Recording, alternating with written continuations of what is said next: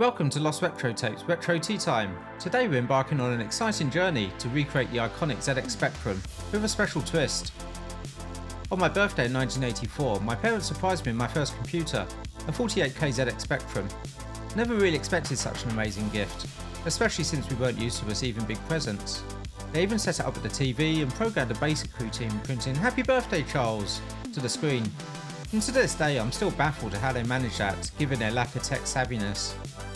Unfortunately, I never had the chance to unbox it or even see the original packaging, as it was likely discarded during the setup process. That or Dad bought it off a dodgy pupil at the school he taught at, who had liberated it from someone's house. This sparked my desire to not only rebuild the Spectrum, but also recreate the entire unboxing experience from 1984, complete with all the original components. So my goal is to construct a Spectrum using new parts that are either still in production or have modern equivalents, and if I need to, reconstruct whatever is needed. So join me as we transform this bare PCB into a fully assembled box Spectrum, complete with packaging, manuals, tape player, and of course the unforgettable Horizons tape. So grab yourself a cup of tea, dunk a biscuit, and let's kick off this nostalgic build together. Before you start anything, go to my website in the description and check the bill of materials to find links to order all the parts, and also make sure to print out or keep handy the PDF detailing where everything goes. This will be very helpful during the build.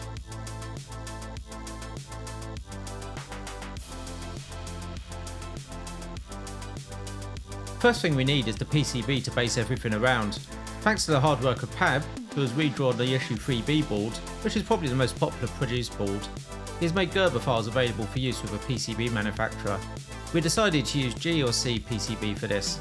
Taking the Gerber files you can download from the link in the description, upload them to GCL PCB. We've linked to our page where you can copy the settings to use. Add to the cart and decide how much you want to spend on shipping. If you go lowest, I warn you it can take a really long time to arrive, but is a hell of a lot cheaper. After a decent rate, although the tracking is very good, Posty delivered the boards and they look great. First up, let's install the resistors. Ideally they should arrive in individually marked bags, but if they've got mixed up you can easily identify their values using the coloured bands on each resistor. There are many online resources where you can input the colours to determine the resistor's value, however you can also quickly find it using the following method. Take a look at the image of the resistor, which has 4 bands. This is called a 4-band resistor. Each coloured band corresponds to a different number as shown to the chart on the right. Let's decode the bands from left to right. Okay, so the first band is yellow. According to the chart, yellow corresponds to 4. Next up is the violet band, which represents a 7 on the chart.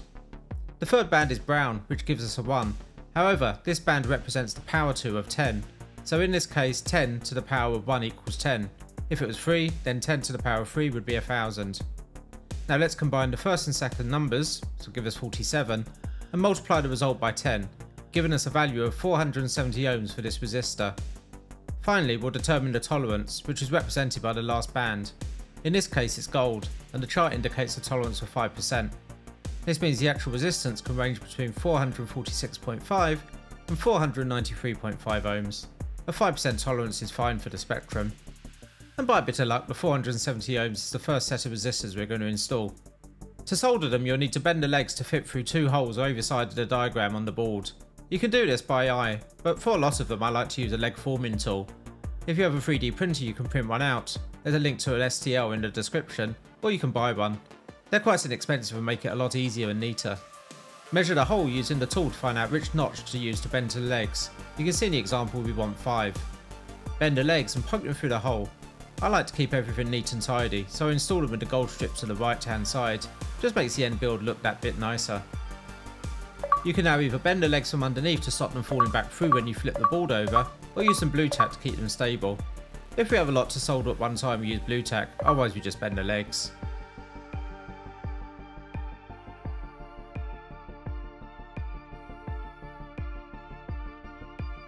Heat your iron to 350 degrees, flip over the PCB and solder the legs as shown.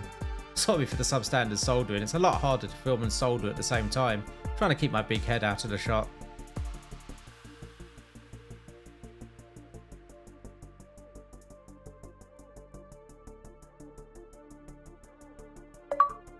And don't forget the big boy, this is a 1 watt resistor, so it's quite a lot larger than the other quarter watt ones. And finally a shot of the board with all the resistors soldered in all its glory. Now onto the capacitors. First type we're going to tackle are ceramic capacitors, and we're using two different styles, the radial and axial. These can be installed anywhere around. We're just going to straighten the legs on the radials to allow us to use the leg bending tool, and then install them, like the resistors, in the relevant locations.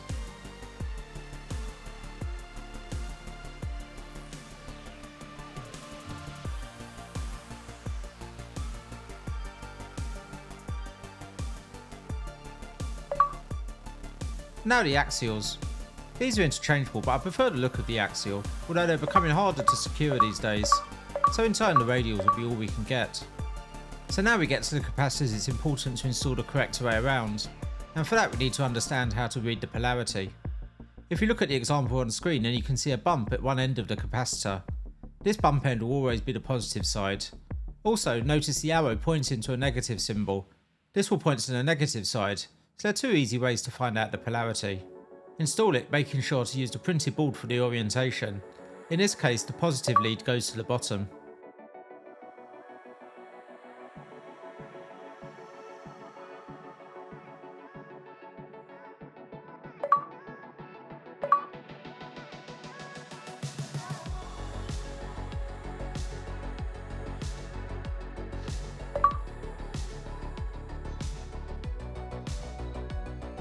Similar story with the diodes. You need to take note though of the strip printed at one end of each diode.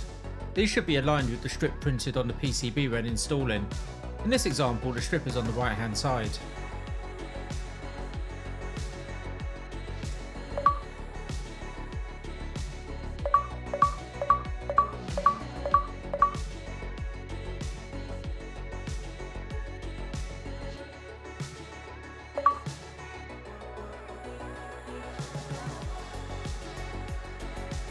You have to take care when installing the transistors, as the way you need to install them is different to what is printed on the board, as we're using modern versions.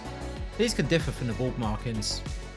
Refer to the PDF you hopefully printed earlier, and it will tell you the orientation for each transistor.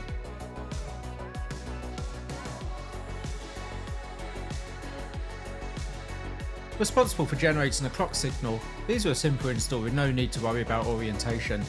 However, you might need to bend the legs so they don't stick up and make the case impossible to install.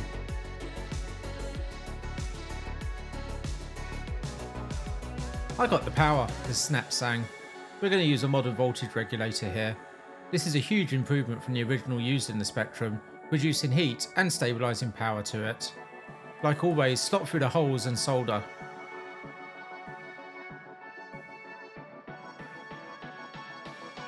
For the mic and ear ports, when you get them they'll have 4 legs, but only 3 on the board. So grab your snipper and cut off the front right leg of each to allow them to fit. Watch your eyes though, they fly off quite badly.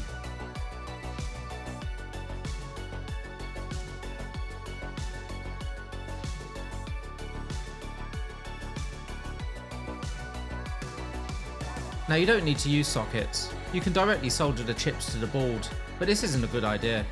Socketing allows you a much easier time replacing any chips that might be bad now or in the future. Starting with the keyboard connectors, just put them in either row on the board, it doesn't matter. Now the IC sockets, install with the notch matching the PCB diagram, usually at the top, and then blue tack and flip the board over.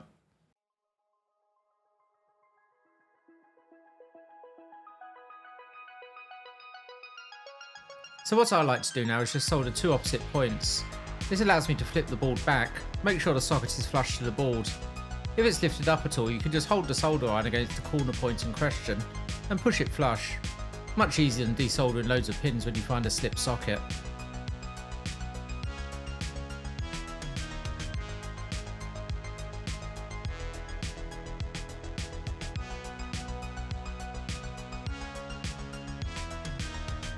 Solder the rest of the pins and then repeat quite a few times.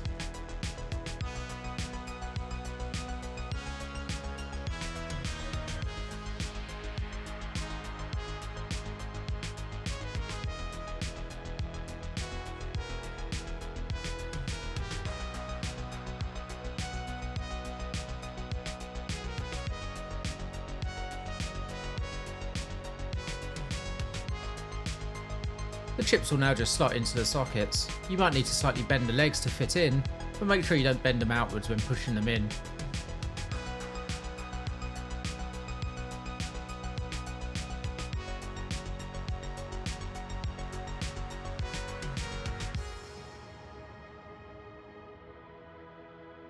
The upper and lower RAM should be socketed as the instructions that came with it, but you can easily work out where it needs to be aligned.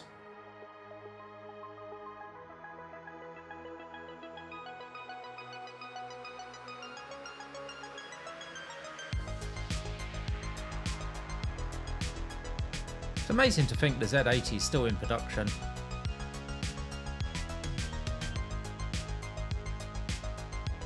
And now the LN1889N. The only chip in this entire build that doesn't have a modern replacement. I've looked everywhere for something. I found some new old stock, but I'm still trying to work out how to replace this with something modern. I'll make a follow up if I find one, or if you have any idea, please let me know in the comments below.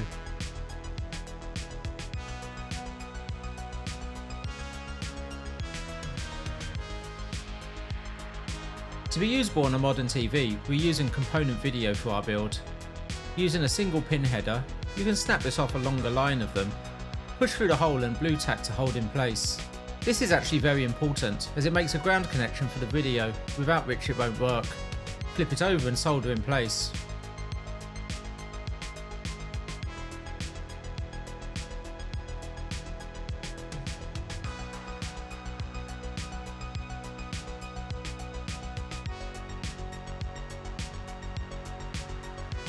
Do the same for the other side and place on the board and solder in place. Now add wire connections to the comp and 5V connections and solder these in place.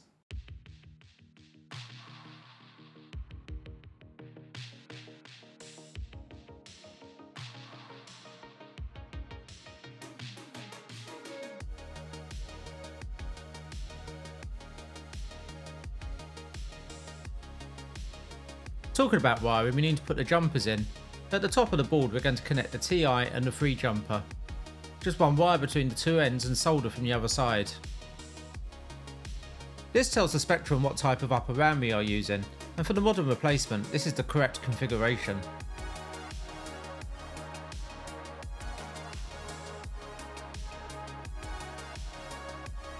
Then at the bottom right we're doing the two vertical jumpers in the N. I found using tweezers here was quite useful. These were used in the original to tell the Spectrum what ROM type was being used. Again, for our config, this is correct.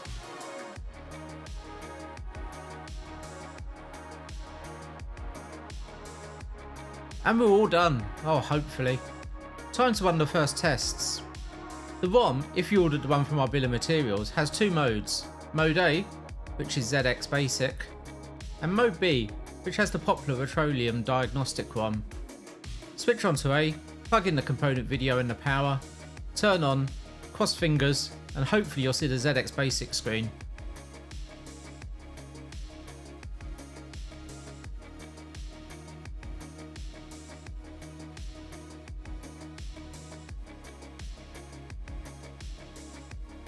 Result.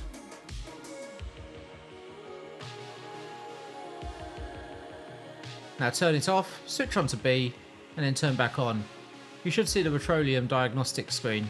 It will automatically test the RAM, and hopefully, like ours, comes back good. Okay, now it's all tested okay, let's put the case together so we can use the keyboard, run a few further tests, and load up a game. Now don't forget to put it back into Mode A before we put the case together. Screw in the motherboard.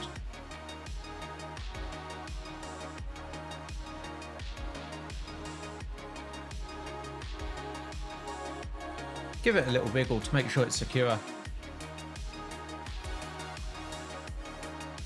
Now attach the keyboard ribbon, it just slots in.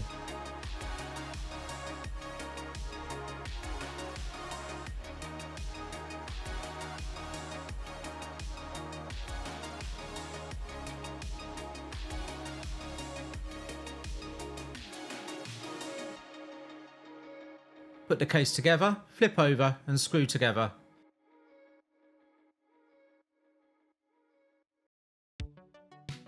Top tip here, put a cloth down when doing this. I forgot and scuffed a little mark on the Spectrum. Luckily it wipes off, but the cloth will present this, stupid me.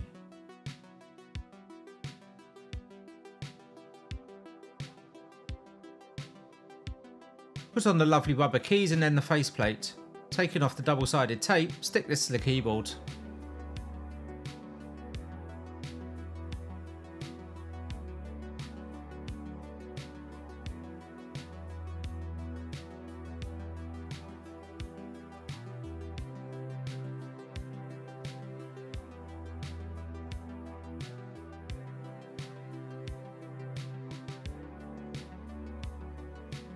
Lastly, add the rubber feet to the bottom. Oh look, I remembered to put a cloth down. Too late now, idiot.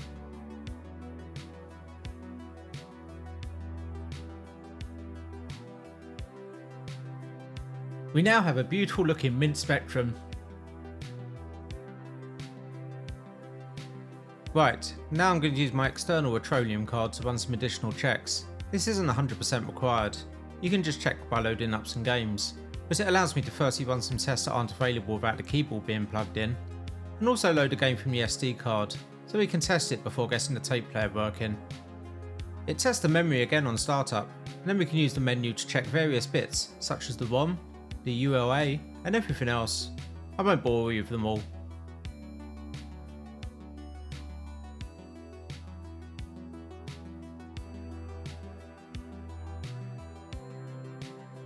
Instead, I'm going to congratulate myself with getting it all working with a quick game or something. There's only really one game to test it with, and it's the game I test all my Spectrum builds with, Manic Miner.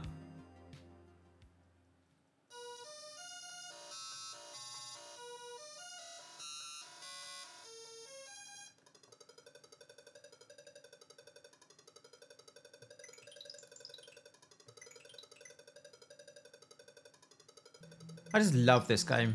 I find it hard to explain how much, but for 39 years I've played this game at least once a month. Never completed it. Not just because it's unfair, just not good enough. But I will keep trying and trying and trying. It's just such a perfect thing, I love it.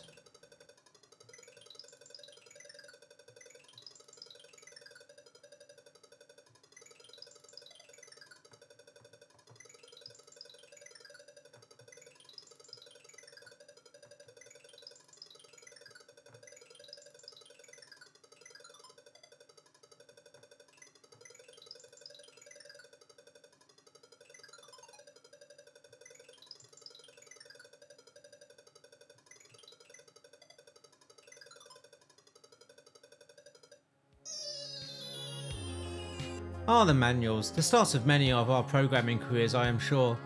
The iconic orange covers, but the ones you see now are understandably dog-eared, torn and ravished by time.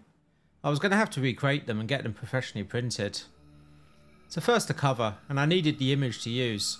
John Harris was the artist, and my friend Gary Arnott on Twitter had restored the image to a nice decent resolution, and I was able to use this as my base. First thing to do was to get it into Photoshop. Grabbing the image from his Twitter, I opened it up, converted it to CMYK as it's for print not screen, and compared it to a reference cover. First thing I noticed is I need to flip it. Then I needed to remove a lot of the colour, essentially turning it duotone with the orange and black, but not as dark as well. So to do this I used the hue and saturation panel and colorised it, adjusting the hue, saturation and brightness.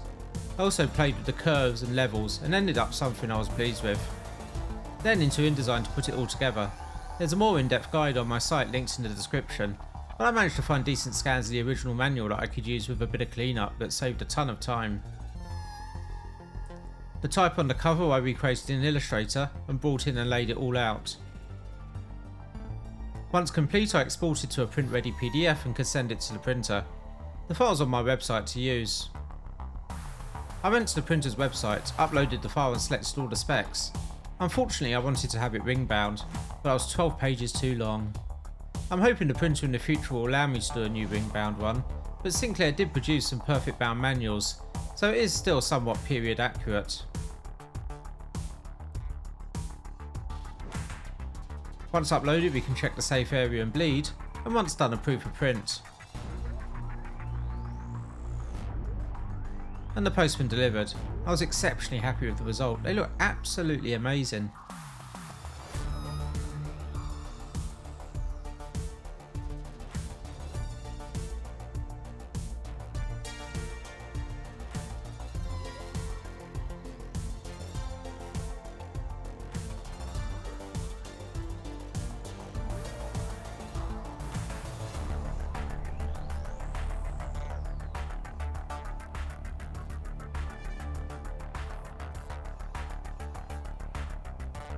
Onto the Horizons tape, and of course we need some Through the Wall in our life for the complete 1984 experience. It was the first one I ever played on the Spectrum. I loved it. I downloaded a .tap file from the web, and also an app called ZX Tap to Rav. Links will be on the website. Put them all in the same folder and navigated to it in a command window. I then ran the app with the tap file as a parameter. It takes the tap file and then creates an audio RAV file from it.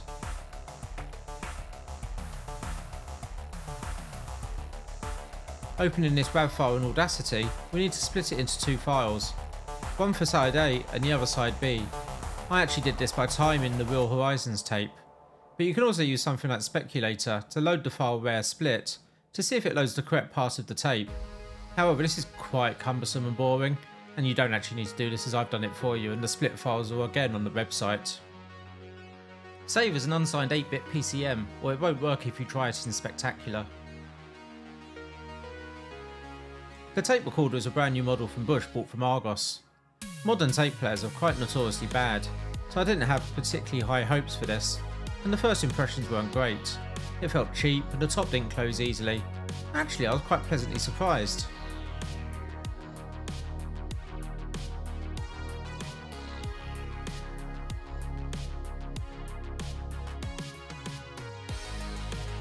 I plugged in an audio lead, which you need to make sure is mono, from the AUX port to the headphone port on the PC. Press record with a blank tape in the tape player, and then played each side in Audacity on the PC. This transferred the audio from the computer onto the cassette tape. You might need to check your levels a few times. Once done, rewind the tape and put it back in the computer. Swap the audio lead into the ear port on the tape player and the ear port on the Spectrum, which is the one on the left. Type in the classic load quote quotes, so press J for load and symbol shift P twice for the quote marks and press enter. Press play on the tape player and it should load with those wonderful Spectrum loading noises.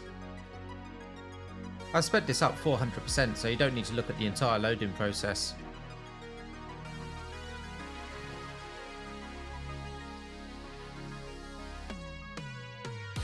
Okay, that done. Let's make the actual tape look like new. I recreated the tape label and printed them onto Avery label sheets. Using a circle cutter for a nice neat circular cut by the tape spool, I cut out the label and stuck it to the tape.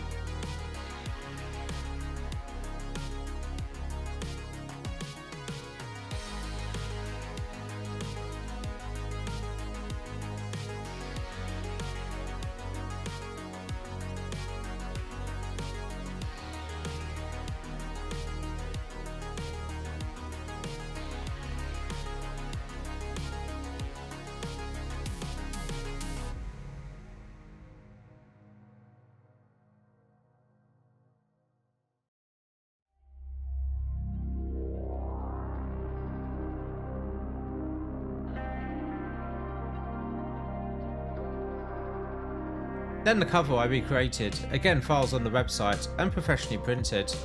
Just need to score the fold marks. I find using the corner of an old credit card or my Kew Gardens membership card as used here works perfectly.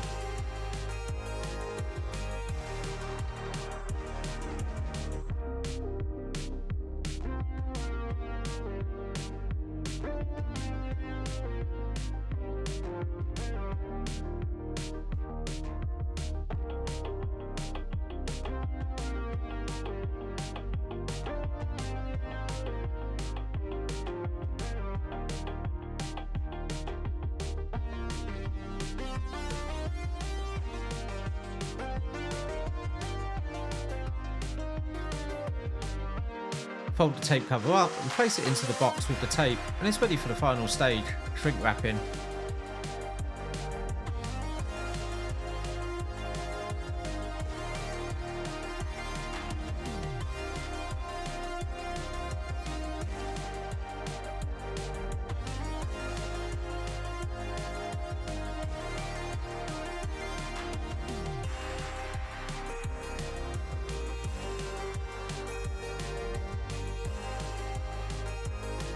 Nothing says mint like a bit of shrink wrapping.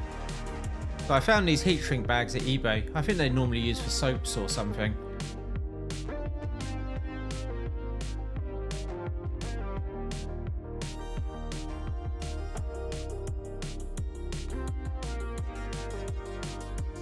by placing the tape and then use a soldering iron to seal the open edge and tear off the excess.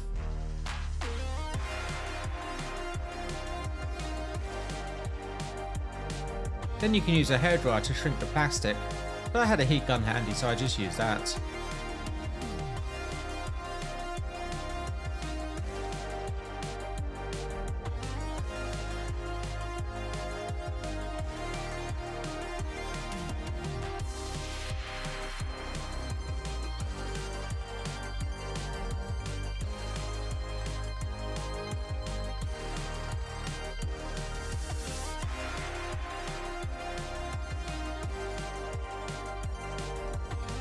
Okay, it's not production perfect, but I think it's pretty darn good.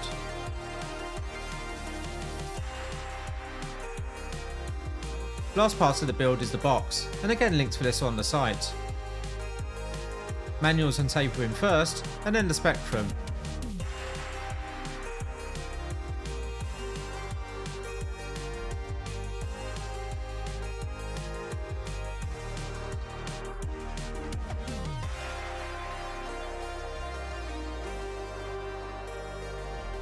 Then the stickers that came in the box, and finally the power supply on the right hand side.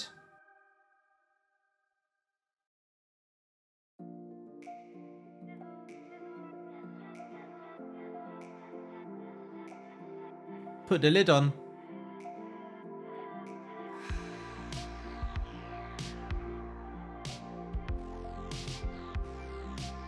put it into the cover,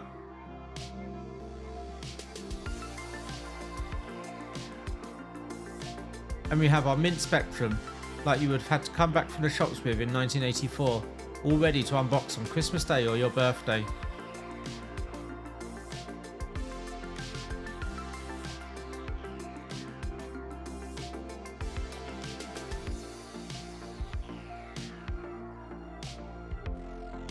I'm so happy with the way this has turned out. It's been a really fun thing to do, so many different things to make the build work.